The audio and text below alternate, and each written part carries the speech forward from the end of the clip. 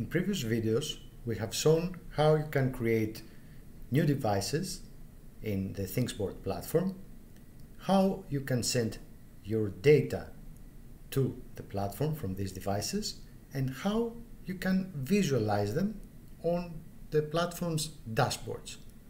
Now we're going to visualize alarms from these devices, again on the dashboard. For example, we might have a DHT sensor connected to an ESP32 module, and we would like to create a device if temperature or humidity exceed some specific threshold values. For this, there are two requirements from our side. First, we need to create an alert widget on our dashboard, and then we have to create a rule that reads the data, examines if the threshold value has been exceeded, and creates the alarm that the alarm widget will catch. So let's begin with the easy part. We go to our dashboards. We use the test dashboard that we have earlier created for this DHT22 device.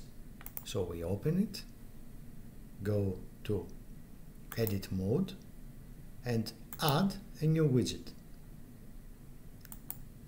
We select the alarm widgets. There's only one widget in this category, so we click on it, and now we have some parameters here to check.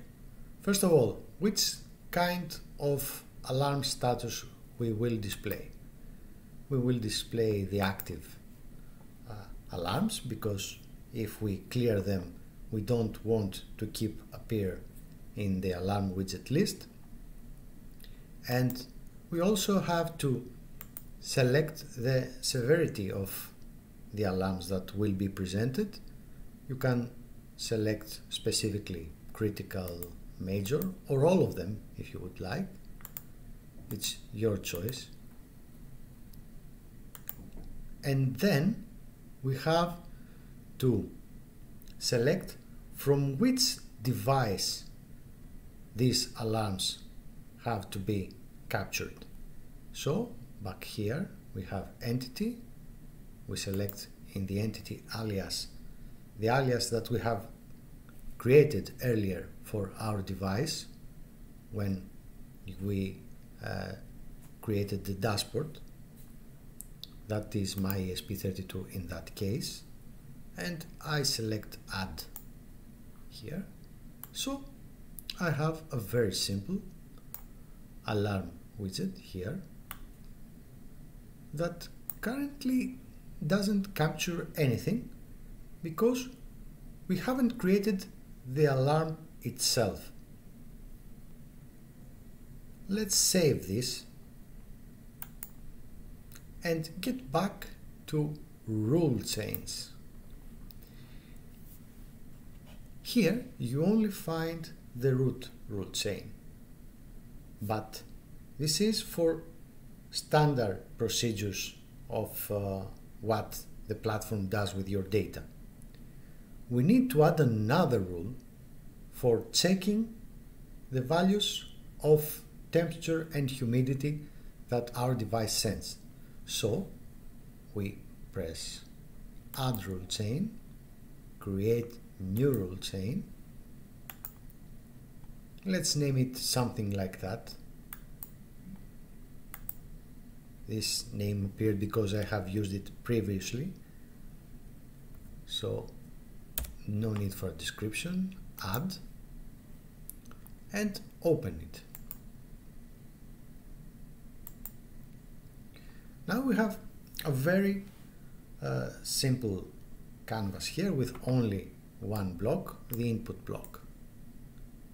To create our alarm, we need to use some script that will check if our value of temperature or humidity, whatever you like, is above some certain threshold. This is an example that came here. So I will name my script as check if, let's say, humidity is above 60. So I will change accordingly this. The MSG, as you see, stays, and here I'm writing the key that I'm using from the device telemetry. Remember that our device sends humidity and temperature. This is the message, so it checks the humidity in the telemetry to see if it is above 60, as I described in the title. You can also test the filter function. You can press here. These are some demo data for temperature and humidity. I will press test and see that the output is true. If humidity is 78, that is above 60, the output is true. So it works. I will add this to my script, and I have to connect the input that creates the message from the telemetry of the device to the script. So data from the telemetry come to the script, and we check there if our humidity variable is above 60. And what happens in that case? We have to go down to the alerts. Alarm. Create an alarm. You see that some ready code appears here. We don't need to change anything here. I just give a name to my alarm and add it here.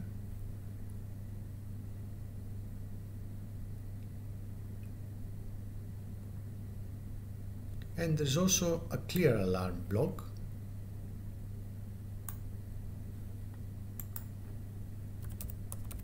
Again, I'm not changing anything in the code.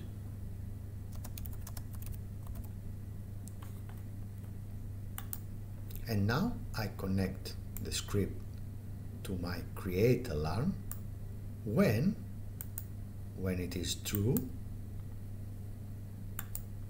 when humidity is above, create this alarm above 60, and when it is false, you have to clear the alarm.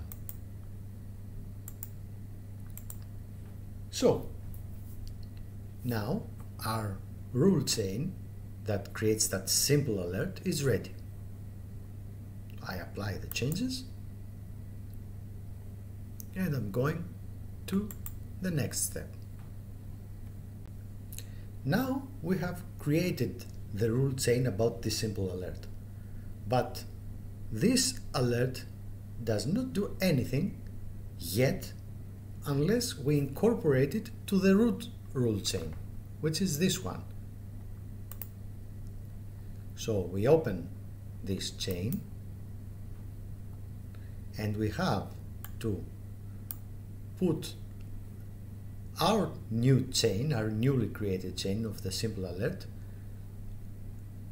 at this point and connect it with the save time series block. So I have to go down here, get a new rule chain block. I will name it like this, check if humidity is above 60. I use this simple alert that I have earlier created, so I add it. Since I don't have too much space here, I will go full screen and put it right here and connect it with save time series. Success.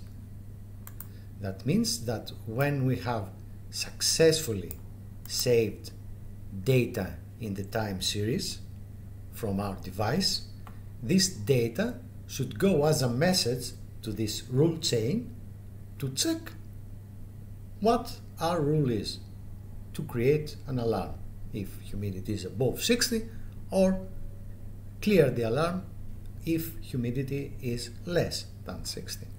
So we apply the changes, and now go back to exit full screen, go to our dashboard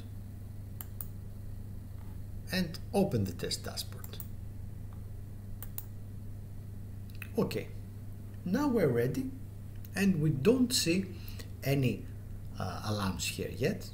Actually, we don't have any measurements here too, because I use simulation, and when I'm away from the window, the simulation video, it does not send anything. I will rerun the code, the simulation.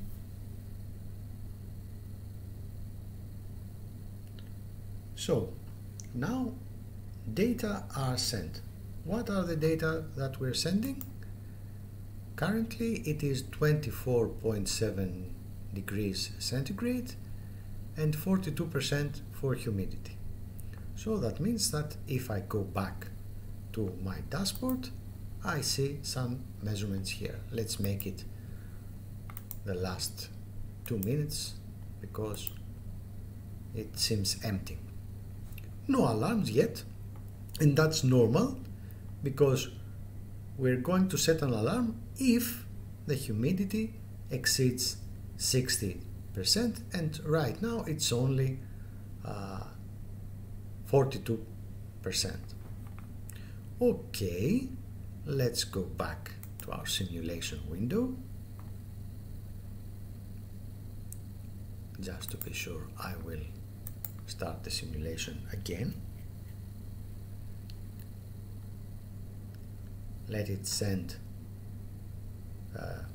1 or 2 pairs of temperature and humidity, and now I'm going to move the humidity slider to, let's say, 63, which is above the threshold I have defined in my alarm. So the data are sent. Let's see. Here you are. You see that at 14:20 humidity exceeded the threshold of 60, and this is what our alarm widget has catched. You see, we have an alarm from our test device. It is critical, it is active and unacknowledged. That means that if I go here and acknowledge it, this status changed, and I can also clear it. Remember that when we created the alarm widget, we said that it will keep only active. We selected to keep only active alarms, not cleared. So that's why it disappeared. Of course, my simulation stopped sending measurements. Let's go back. Restart simulation.